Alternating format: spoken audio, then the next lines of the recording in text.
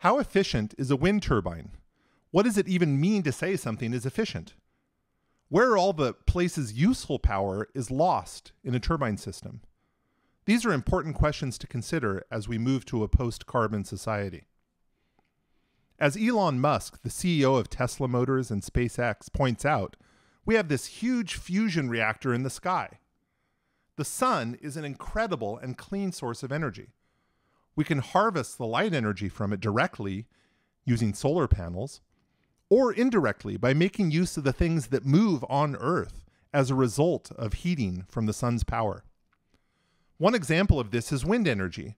The ocean and air above it, on the side of the planet facing the sun most directly, gets warm, and high-pressure air generates wind as a result. This wind will drive our turbine.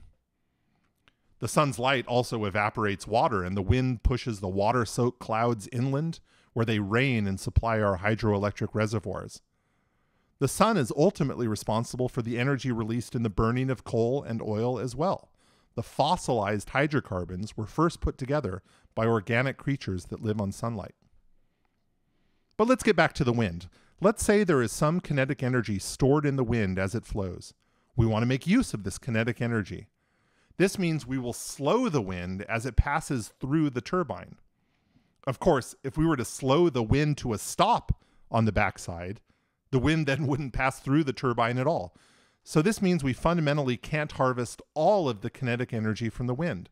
Some of it has to remain in the flow of the wind for the whole apparatus to keep working.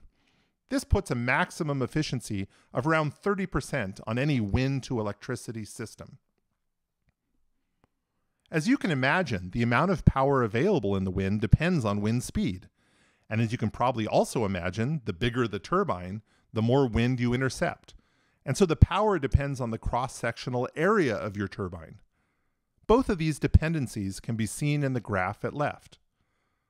Notice that the vertical axis of this graph is a plot of power measured in megawatts. Power is the rate of energy transfer. 1 watt would equal 1 joule per second of energy transfer. So the amount of power available in the wind is huge. It's measured in millions of joules per second. The graph at right tells us that not all of the wind power is converted into electric power.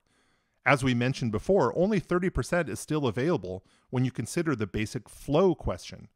You can't have the wind just stop at the backside of the turbine. But what about the remainder of the power? Well, there are lots of places energy can be dissipated into more chaotic or entropic forms. For instance, if the axle on which the turbine is spinning isn't well lubricated, then you'll lose energy through frictional rubbing. The conversion of motion into electricity is accomplished by the rotation of a coil of wire in the presence of a permanent magnet. And that wire will have some small electrical resistance, and this will lead to energy dissipation as well. The efficiency then is defined as a ratio of the actual electrical power output, how much usable power you get, to the wind power input. This ratio is dimensionless, has no units, and it can't be greater than 1. So we often refer to it as a percentage, like 10% or 20%. I hope this video has been useful for you.